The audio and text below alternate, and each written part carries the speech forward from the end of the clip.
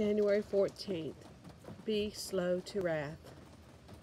He who is slow to wrath has great understanding, but he who is impulsive exalts folly.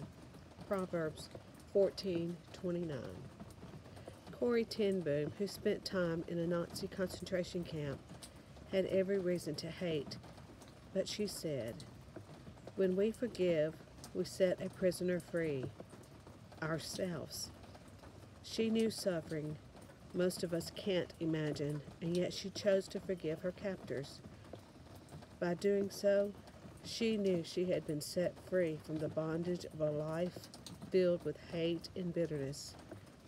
If bitterness is robbing you of the joy of Christ has for all his children, wouldn't it be a good thing to ask for his forgiveness and then make restitution with those on your hate list?